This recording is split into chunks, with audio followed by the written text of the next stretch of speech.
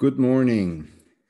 It's time for the KER Cast, brought to you by the Knowledge and Evaluation Research Unit at Mayo Clinic.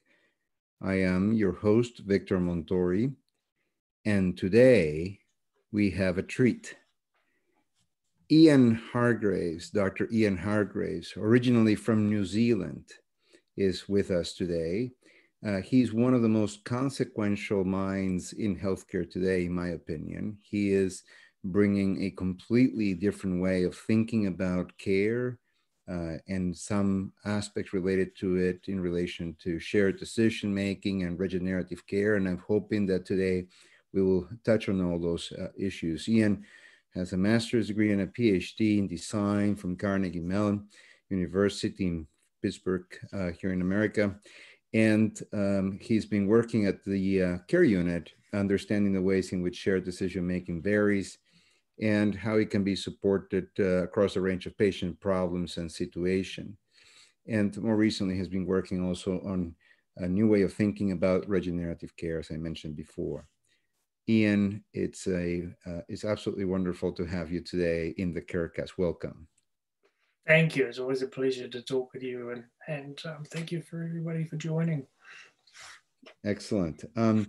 As with all these series, Ian, the first question that I would like us to explore is, how does one become Ian Hargraves?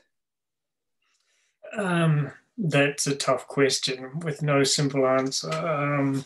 But let me take a crack at it. As you mentioned, Victor, I'm from New Zealand. I lived and grew up in a relatively small town of 30,000 people, an agricultural port by the name of Timaru, quite remote from the rest of the world in many ways. In fact, you and I essentially grew up as neighbors, in that you were just on the other side. If I looked out of my kitchen window across the Pacific Ocean, I could practically see your house just over there in South America. I'm one of 5 children. I had the good fortune after finishing high school to apprentice as a pipe organ builder. My father is a pipe organ builder, and I joined the company in which he was a director and apprentice there. I worked in that company for about, 7 or 8 years in that period with various intervals. Beyond that, that was a wonderful experience, and in many ways contributed a lot to who I am and how I think. In what ways? I mean, I can. It's not obvious. I think the connection between pipe organ, was it building or is it fixing, and what you do now? So it's a range of things. So it was pipe organ building, restoration, repair, tuning, maintenance, design, rebuilding, many number of things. And what's the connection with what you do today? It's beautiful work, but is there an obvious connection? Well, I think like many of us, our paths are windy and take us through territory that couldn't necessarily have been predicted going forward. But I think themes and connections can be traced backwards retrospectively, that connect and I think I tell my own stories in that way. I think the nature of the instrument, the pipe organ, which for those who aren't familiar is a large musical instrument commonly found in churches, certainly in Europe, and much of it. It has a longevity, which is human in scale, or longer. What do you mean by that? So when we're creating instruments, we expect that instrument will be living, alive, for at least the length of our lifetimes, and in many cases, much longer. Each instrument is an individual, so they're not mass produced. Each one is designed for its space, for its community and the like. So it has that individuality in common with patient care. There are other points of connection, I guess. It's often described in physiological terms as having lungs and breathing and having touch and essentially ligaments and voice. So there's definitely connections. And your job as an apprentice, interacting with this, I presume, gave you an opportunity to participate in this shaping of the pipe organ to its future location or future situation, and to help it express its voice. Yes, no, exactly.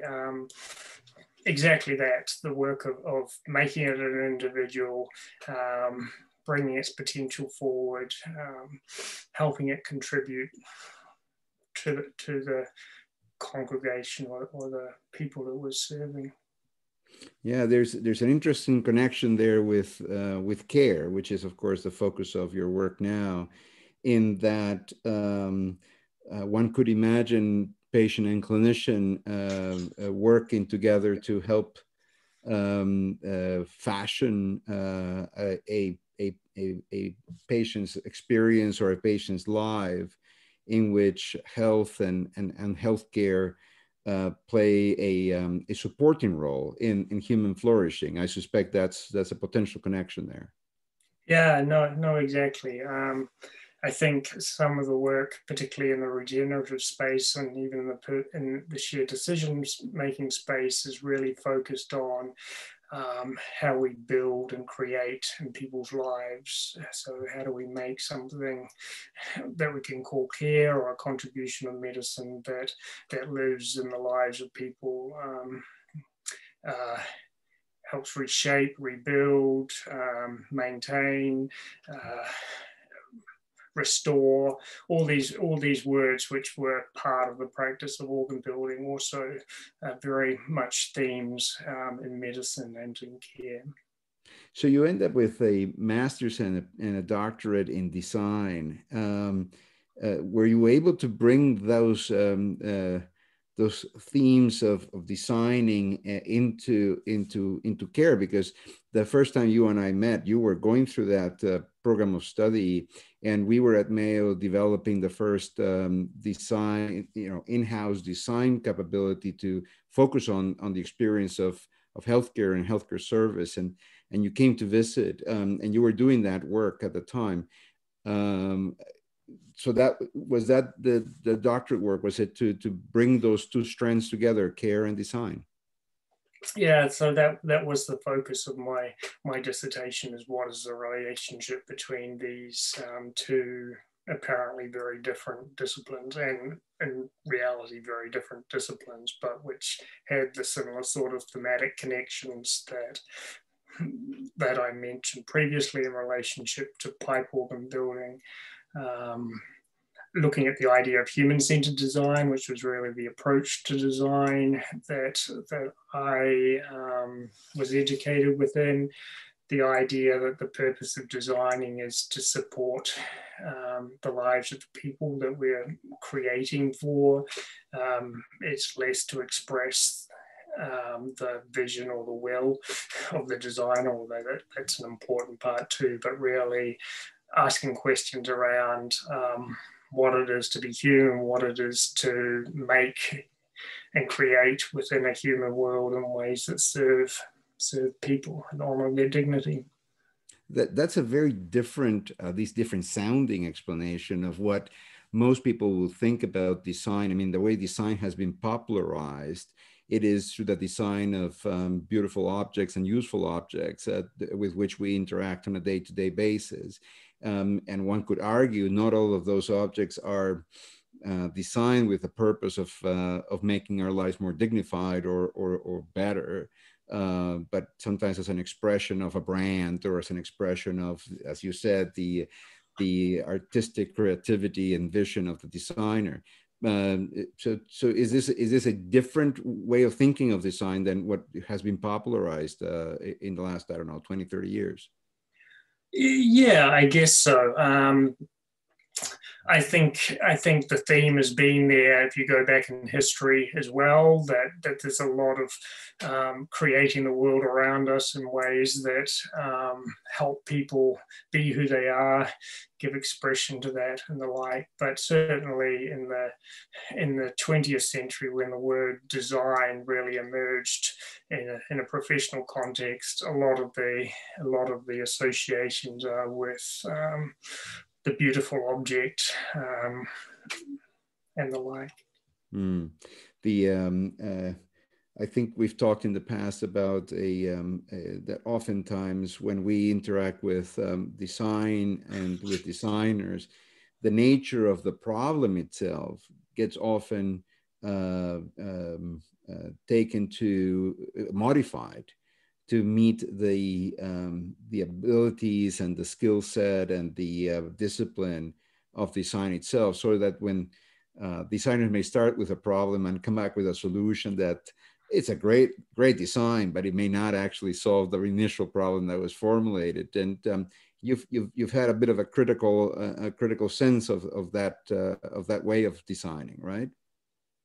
Yeah, and I think it's an issue in all disciplines that what we end up doing is very much matched to our skill set, whether our skill set is the right tool for the job or not.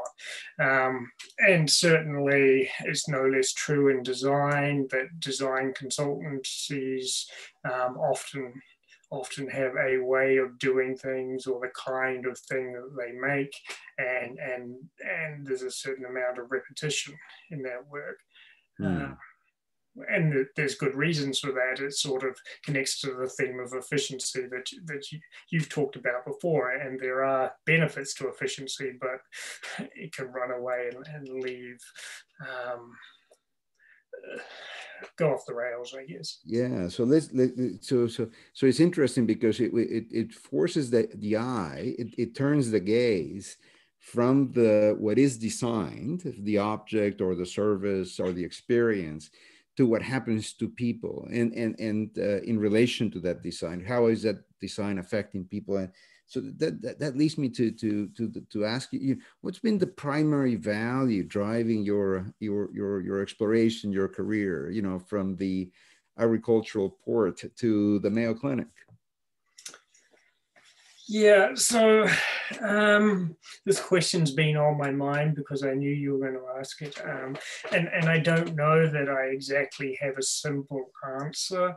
I think the answer that I have sounds simplistic, which would be the idea that at some fundamental level, people matter.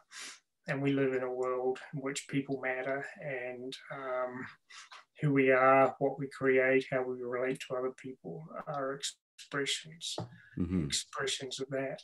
And all the other values that we might name flow out of that simple idea. If people didn't matter, there would be no justice, no generosity, no patient-centeredness, no integrity. All of those concepts or values simply don't work unless at some fundamental level people matter. And so linking it back to the work I think that we do in the care unit and design, again, I had the good fortune to spend some time with people who have a connection to philosophy, and so I turn a small amount of my attention in that way.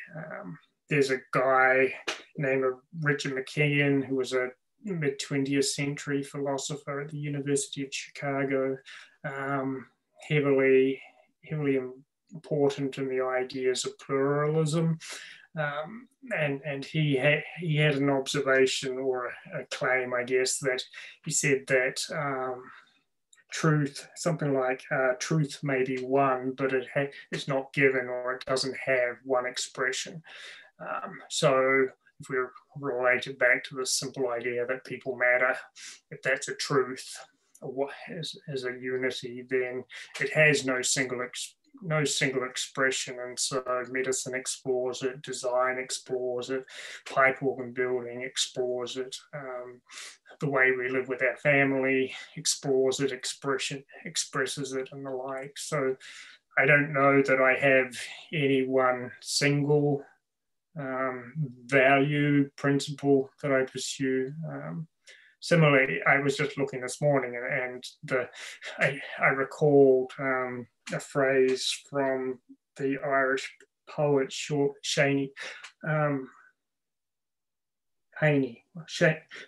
Heaney.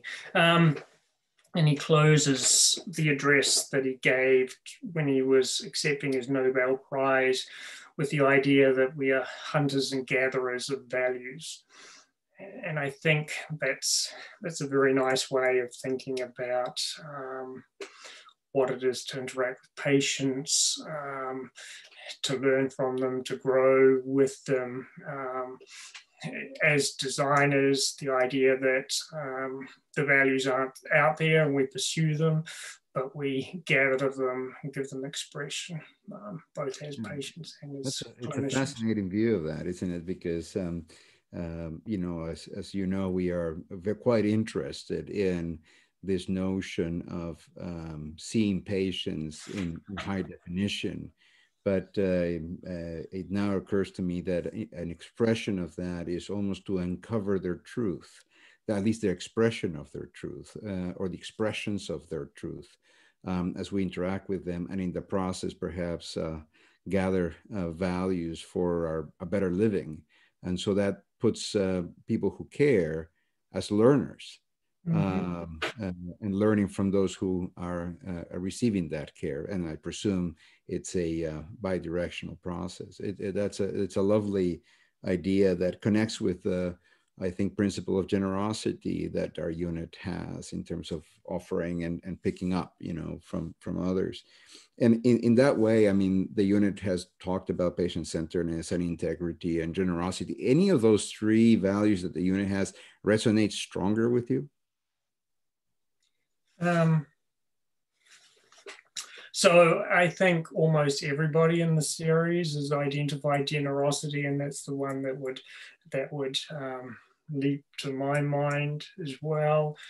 I think it's perhaps closest to how we relate to people in terms of our spirit, our intellectual curiosity, and the like. I think a lot of possibility opens up from generous views of who people are, what the world can be, and where we direct our effort. Yeah. Well, you've been particularly generous. I've been reflecting on my own language and how I speak today about care, which of course is my fundamental activity as a physician. That I find myself drawing more of the language that I use to describe that daily activity from my interactions with you than I believe I am drawing from the traditions of medicine itself. I'm talking about mostly the biomedical model. And I think that's been an expression of your generosity. You and I joke occasionally that, well, maybe I'm joking, maybe you're not joking, but I often laugh or smile when I point out that I give a lot of talks, and most of the time what I'm saying to audiences is what you've said to me, and I've always been very proud of representing your thought to the audiences that invite me, and I presume I've been quite liberal with owning your language and the ideas that you've offered me. So, you know, that is I'm very, very, very grateful for your generosity in both helping me see different ways of thinking about care, but also giving me language to express those new ways of thinking and doing that are now essential to my understanding of the world of care. So you've obviously embodied the generosity principle in ways that are quite extraordinary. So I have to thank you for that. Well, thank you. You're always very generous with your praise and your comments along these lines, and I feel myself left blushing and without much to say in response. But well, I presume most of the people interacting with this KER Cast will do this through the podcast. So we'll have to describe the blushing to those people who cannot see the video. But no, it's a lovely thing. So the one of the things that you've told me is about the way in which people live their lives, and how that living of your life, how the life itself and the living of that life can be affected by disease, can be limited in some way, and you find it important to not only make something to make that better, but to put it in the service of people living their life and so forth. I presume it has to do, again, going back to the pipe organ, is that a pipe organ could be a beautiful instrument with an incredible and very personal voice, drawing from what you said at the beginning, but it only comes to serve its purpose when it's able to sing in a service, in a church service, or in a funeral, or in a wedding, in the gathering of people. Help us understand, how is it that helping people serve their purpose is an important part of care? So there's several ways to pick it up. Maybe I'll go back to the pipe organ again as an analogy and explore those connections. As I suggested, the pipe organ is a very complicated instrument. There's a lot going on mechanically, pneumatically, sometimes electrically. Within that instrument, it fills a large volume, and there's a lot of connections made. And so there's a sort of mechanical care or carefulness that goes into getting that part working, and I think that technical side is very prevalent in medical education and medical expertise today. But that view of the pipe organ, while important, you can make something technically perfect, but without somebody to play it, it sits there gathering dust. And so another important part of the pipe organ is the ability to give expression to the people who are playing it, draw out their virtuosity, both as players and as audiences, receivers or partakers in that artistry. And I think there's a lot of virtuosity in care and relationships as well, the way that we bring forth our spirit, both as patients and as clinicians. So virtuosity in patience. What's that? Virtuosity in patience. Yeah, no, I think so. So I think that speaks to the relationships that people form, how they find who they are in relationship with the people in the room, whether they're patients or clinicians. A lot of creativity in that work, a lot of finding language to communicate, and the like. So I think that's an important theme as well. But similarly, at the risk of beating this analogy to death, we'll play a requiem for it at the end of it. Yes.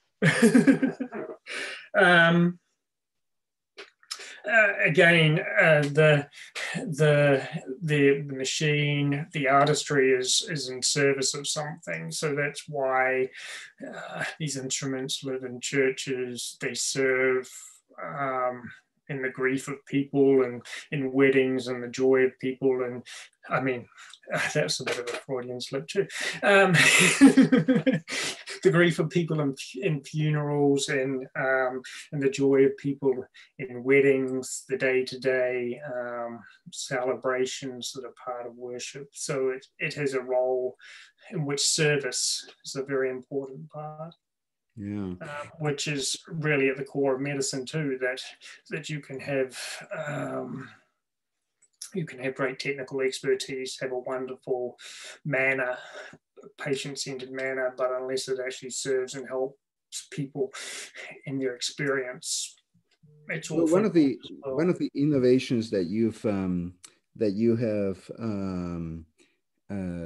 put forward has been this idea of connecting an activity or a way of caring, like shared decision making, with the purpose of that is a purpose of care. And it seems to me that what you just said about what you do, what pipe organs do when they are used, and seems that there's a thread there. You want to tell us a bit more about this idea of thinking about how do we work with patients to co-produce or co-create plans of care. Why did you see the need to go from, well, this is just one way in which we do it, to think about, no, there might be multiple ways because we might be pursuing different purposes? How do you end up there? How do you get there? Sure. So I think the notion of human-centered design comes in there as well. So that approach has a large concern for the humanity of people, the individuality of who people are, or the cohesiveness of communities and relationships. But it also links that to some sort of need, some sort of purpose in the world, and aims to create things that serve people. And so I think in the history of shared decision-making, there's been a number of motivations behind it. A large part of it is driven out of the need for patients, the deep ethical need for patients to be involved in their care, to have the ability to express their desires, their preferences and wishes. The value of autonomy is highly important there. And I think the field, not that it's homogeneous, has largely focused on those issues, which are, as I say, very important. But at the end of the day, we make decisions in healthcare in order to help people, not to involve people. And we make decisions in response to suffering or problems in the experience of people. And there's a range of different problems that folks have or look to help from healthcare with regard to. And the work in purposeful shared decision-making, which is really this line of thinking, says, okay, the reason we make decisions depends on problems, but also the way that we go about making decisions would also depend on problems. So one of the examples we've used is that if somebody is sitting down with their primary care doctor, and they've come to the point of view or the place where they recognize that maybe starting an antidepressant would be a good way to proceed. And so there's clearly a problem there. The point of discussion is, okay, if we're going to use an antidepressant, well, which one? So then we might turn to, well, what is the characteristics of the drugs, their efficacy, their side effects, how it intersects with your preferences, and sort of use a weighing approach to come to a decision. But if in a similar, if we looked at depression again, and the issue isn't really so much which antidepressant to use, but whether the person wants to be the sort of person who is medicated. or takes medications or sees medications as a sign of weakness, weighing the pros and cons of the different drugs isn't really going to address that problem.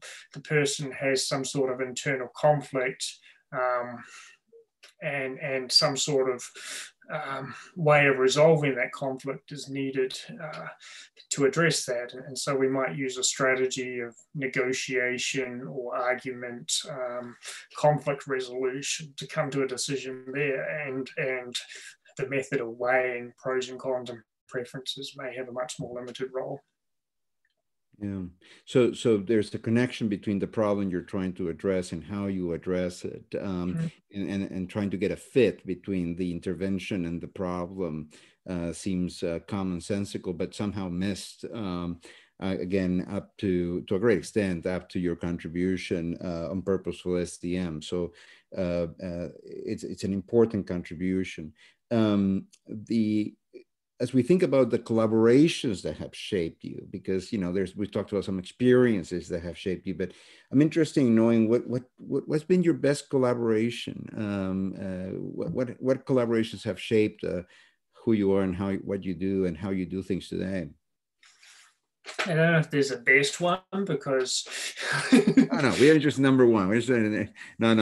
But which ones are inspiring, or which ones are, or maybe what has been their meaning to the work that you've done.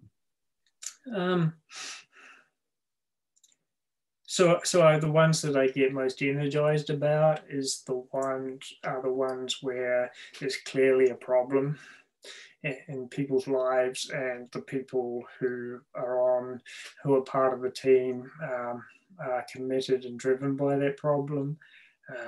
So it comes to mind the collaboration with Bjork Thorsten's daughter around chronic kidney disease care for older folks who are approaching dialysis, who many times find themselves waking up in the hospital on dialysis machines without any great preparation given for that, dramatic changes in their lives, unclear benefits in terms of longevity of that process. And so it's clearly a problem there.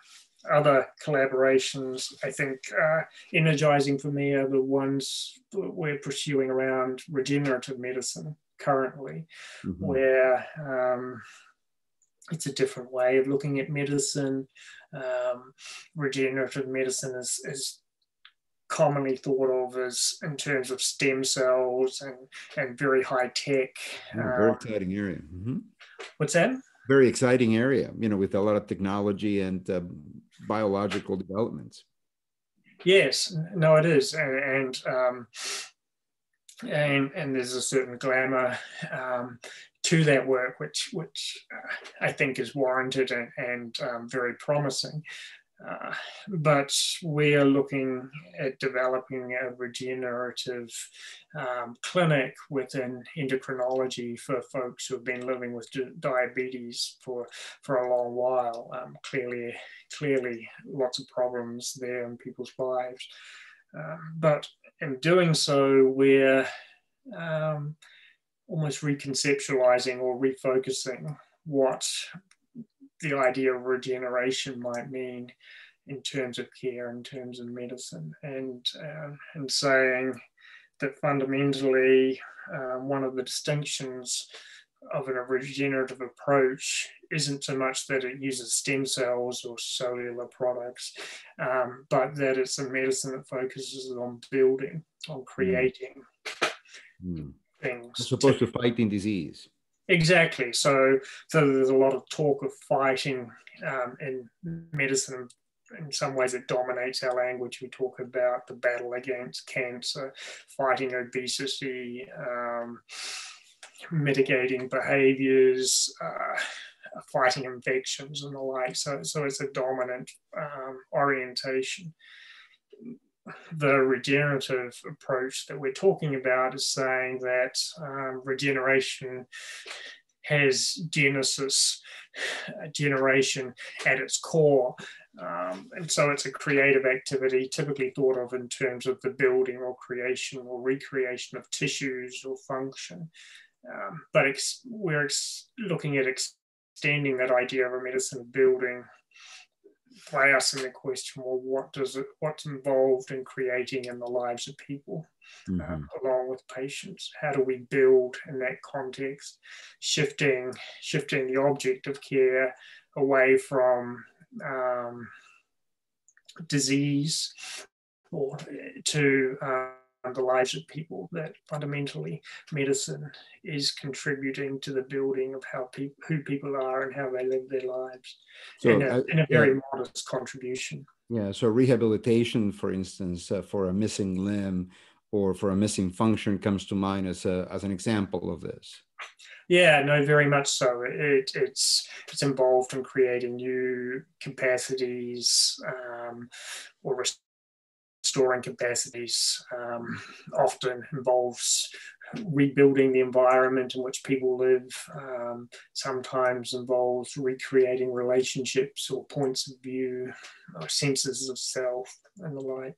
Yeah, people have been doing this during COVID in a big way, right? I mean, they found themselves away from coworkers, working from home, oftentimes refocused on the education of their children, as children have to learn virtually and they're at home. And they had to reinvent, to some extent, a life under the conditions imposed by this massive effort of solidarity in making sure that we can all keep each other safe and so forth.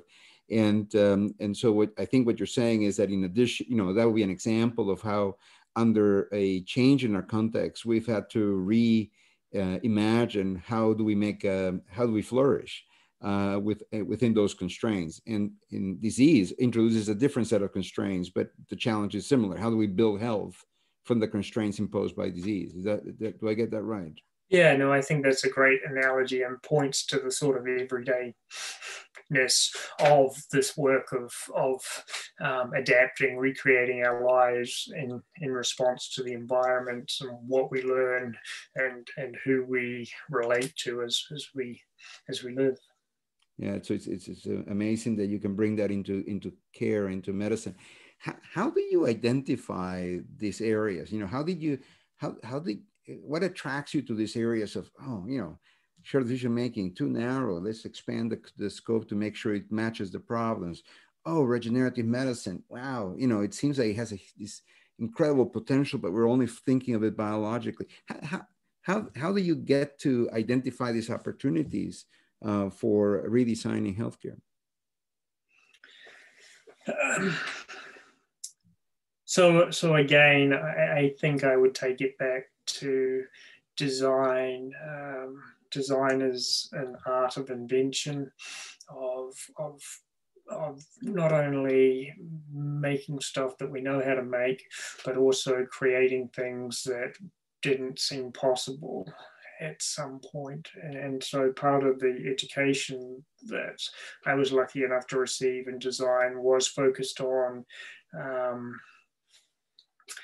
not incremental change, but how you look at things from a completely different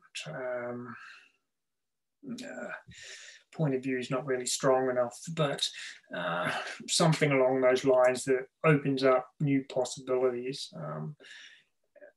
And so I think that way of working that says, what would the world be if we looked at it this way? And what problems would we see?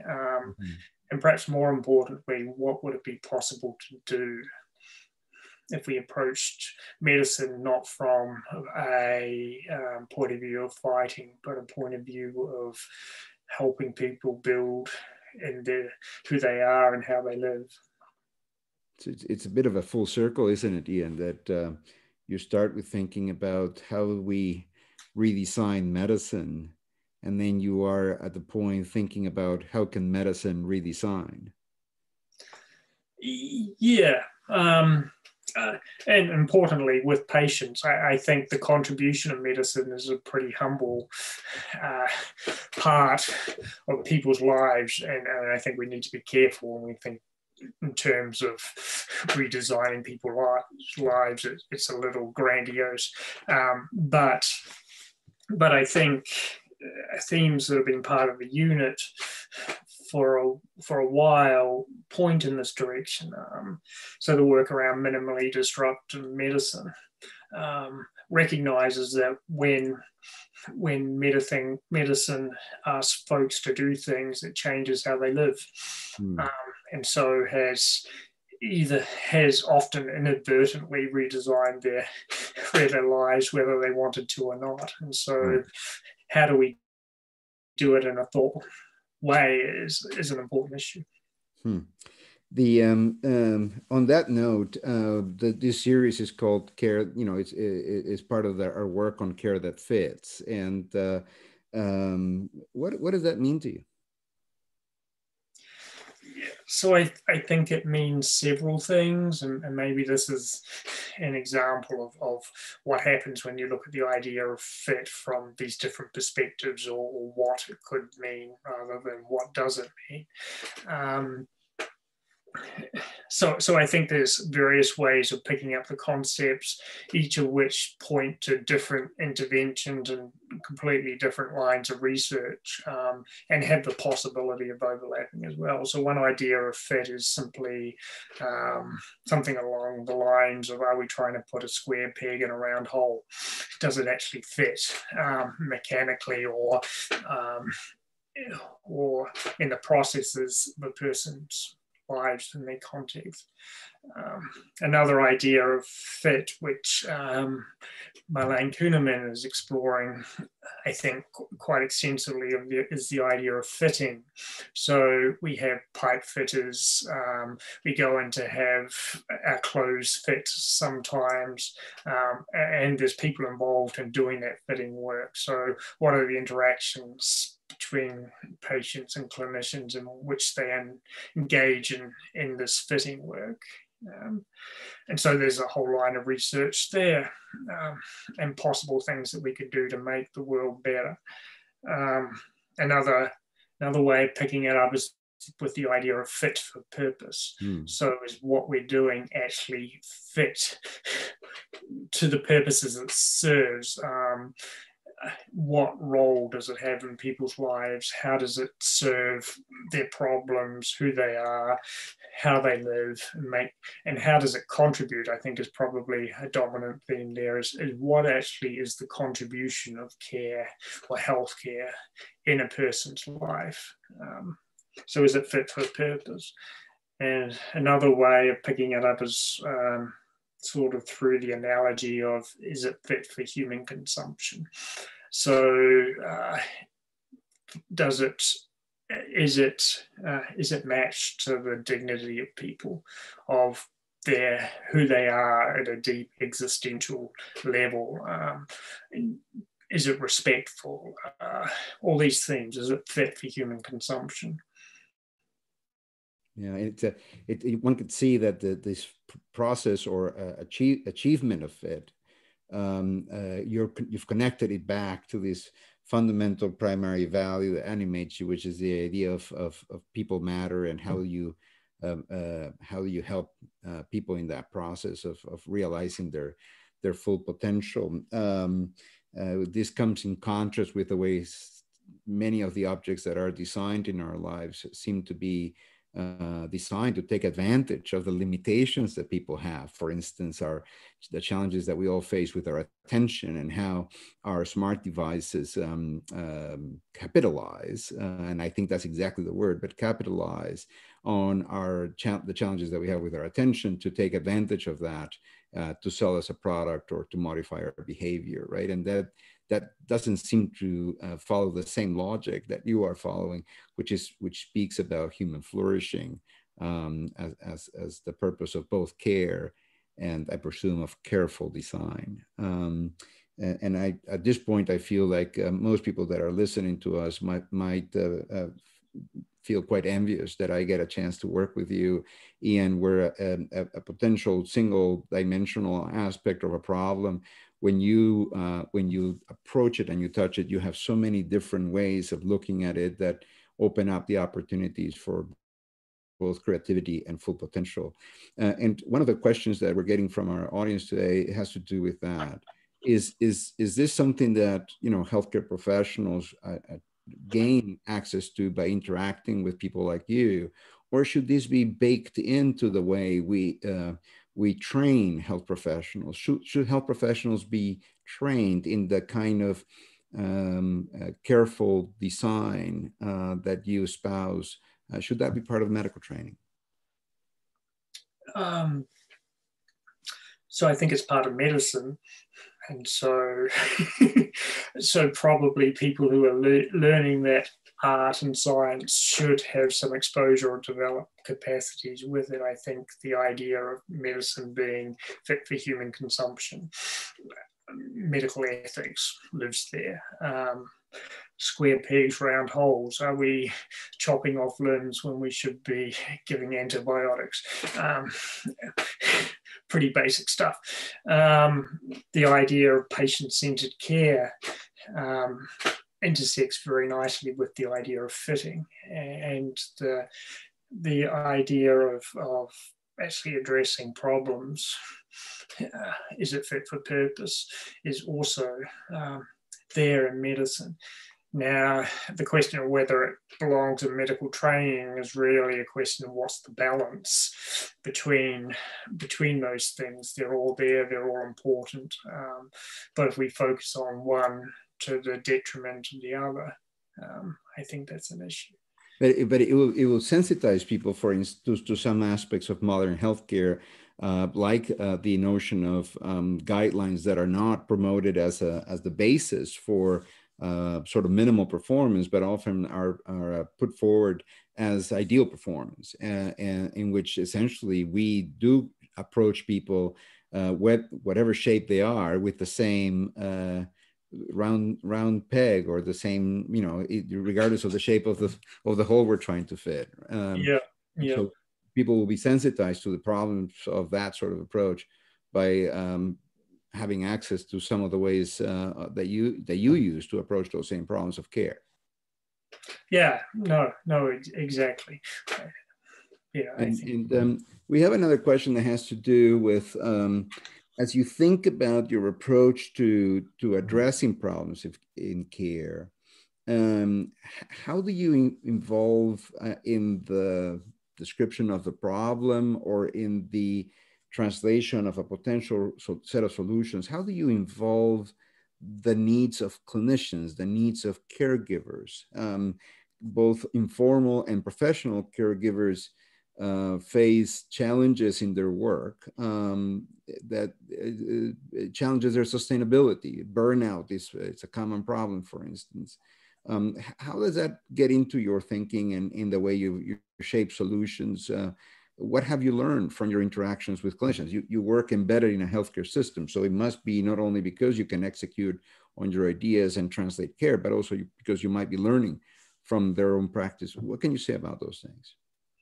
Yeah, so it's definitely a learning experience. I have no background in biology, let alone medicine, as I began that work. I think there's a lot to be learned from the experience of clinicians, the stories they tell, their practices, the relationships that they have with their clinicians. And similarly, there's a lot to learn from patients' experience, both in their day-to-day lives, the problems they bring to medicine, and how they are treated, for better or worse, from there. I think what I try to do in that space is often a lot of language work, which you mentioned earlier, which is how do we find the right language or point of view that's helpful. So one example of that is work that we did on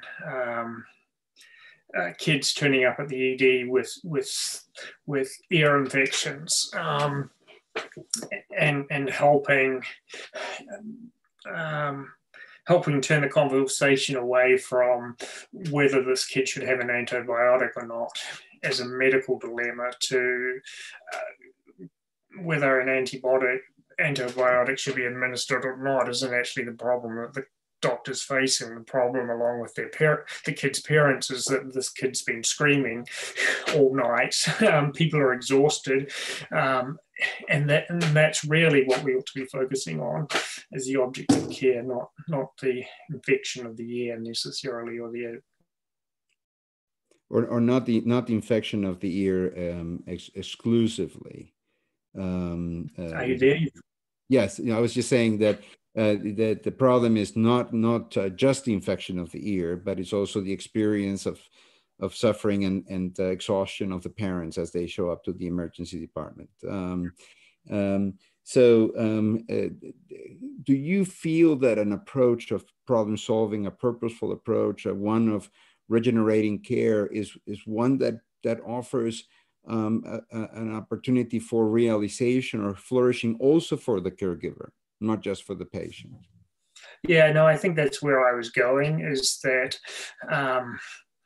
a lot of the burnout seems to be around issues of trying to put the square guideline peg in the round hole, as you're saying, and recognizing that it doesn't actually allow you to care for the person, both in the way that you want and in terms of what it is that they really need. Mm-hmm, mm-hmm. We're getting another question that has to do with, well, first an appreciation. The person saying that this conversation with you has reminded him of the beauty and importance of caring for patients, and finds what you're proposing both amazing and unique, which I resonate with. But the question almost seems directed at me, which is how difficult it's been to try to bring these ideas and this way of practicing medicine into an environment that the person asking the question describes as traditional and predominantly biomedical. In other words, a modeling that is focused on fighting disease versus, building health. And I'm going to resonate with a little bit of your answer, in the sense that I think understanding the language opportunities that you offer us to re-express or reinterpret what's going on and to reframe what we're doing is very, very helpful. And for me, it's led to, a whole approach, in relation to the work that we're doing with the patient revolution and trying to change the context that this person's asking about. A context that might make us feel that we don't have the range of opportunities to work with patients and impact their lives, a range that you are very active at identifying. It's almost like as you are going through, you're appreciating the full potential, and that gap between what is and what could be is something that animates you, and by giving it language, you transfer that energy and that creativity to the people who are called to care with a more biomedical approach. Am I saying that correctly? Yeah, no, I think you are. I think the problems of people and the language that's productive, and actually being able to address that, sometimes by changing the way we think about or practice care, is a large part of what animates me. Yeah, a colleague of yours just resonated as well with me, in the sense that it's been very helpful to work with you and see the connection between other important concepts in these days, such as the concepts of justice and humanity, and how those connect with the concept of care. And as we wrap up here, Ian, and we start thinking about what comes up next, I have to ask you, what really comes next for Ian Hargraves? Lunch.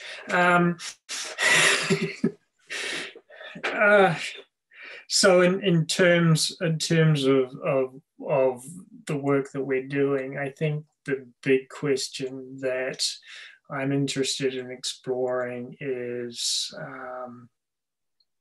how do we turn the focus from the outcomes that medicine achieves to the recomposition of people's lives that care brings forth. So how do we even appreciate how people live their lives and who they are and how it's composed, how it's coherent, how it's well formed or less well formed, and how would we even know that any contribution of medicine or any reshaping that medicine's involved in has actually contributed to the coherence, the aesthetic even, of a person's life. One word that seems absent from your language is the notion of power. And people are asking me, how do you consider power and power imbalances in healthcare? It seems to me, as I'm using the word power and emphasizing the P in power, that I'm recreating a little bit of a war zone, of a fighting environment. And here you are trying to create, and speaking of things that are, what was the role of power in the way you see the world and in the way you respond to it? I think the way that I pick it up is that there's a lot of interest in power and balance, and the like, and rightfully so. And there's a lot of energy, focus, or conversation focused in that direction, which is great. At the same time, the conception or the point of view of power allows us to do some important things and seek important changes in the world, but it has the potential to obscure other important things as well. So I think the work on purposeful shared decision making, for example, brackets for a time the discourse of power and says what needs to be done in a person's life and how do we do it together. And sure, solving power imbalances will help that happen, but reconciling those power imbalances by itself doesn't make good care happen. And so if you move, new possibilities open up.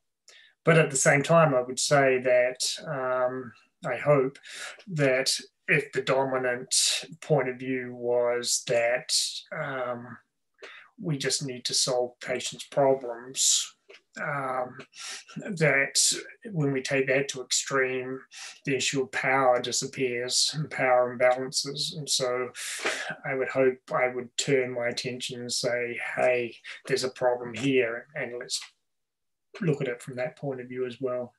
We're getting a question about a sort of chain of production of evidence where new insights, new evidence is produced, synthesized, they're transferred oftentimes in guidelines. And then, in an industrialized approach, those guidelines are then turned into the way we treat patients. Where do you think in that chain that you're familiar with, where do you see the biggest potential for human-centered design? Where should it where can it play its biggest role in realizing person-centered care? So I think it involves recognizing what the purpose of evidence is. So in my mind, the purpose of evidence isn't to express biomedical truth, that this is the likelihood of this happens when we do that. Neither is it to tell people what they should be doing. Its purpose is actually to be a resource whose potential can be drawn upon as part of the response to a particular person's situation. So I think the big question of evidence isn't, is it precise or accurate or should be followed, but does it actually speak to the case? Which is more of a legal conception of what evidence is. We use evidence in a justice concept because it speaks to the case, not because it expresses a fundamental truth or directs what people should be doing. And to speak to the case, it has to hold up to scrutiny. It has to be it has to be believable, and it has to be truthful. And but all of those things are subservient to its purpose, and its purpose is to advance the case, to advance the situation of the person whose care is our primary goal. It Yeah. has to matter. It has to matter in the lives of people because you're focused on the way people matter. Yeah. It has to contribute. It has to contribute. Ian, it's been an absolute pleasure to talk to you. You expand the way we think about things. You give us new language. You focus our mind on making a difference in the lives of people by, when we care, making sure that we are doing it for the right reason, that we focus on the way people matter, that we try to matter in people's lives in ways that are productive and contribute to the realization. And I'm absolutely fascinated by what you're going to do next as you move this notion of design, which up to this point has been very much focused on redesigning the way we care for people, to now thinking about taking that further and building health with patients, caring by redesigning health and healthcare. It's been an absolute pleasure talking with you and learning from you and sharing you with our audience. Thank you again, Ian. Thank you. Thank you. It's been great. Excellent. Join us on the next KER Cast, and from the Knowledge and Evaluation Research Unit. Thank you very much for your attention, and please take care.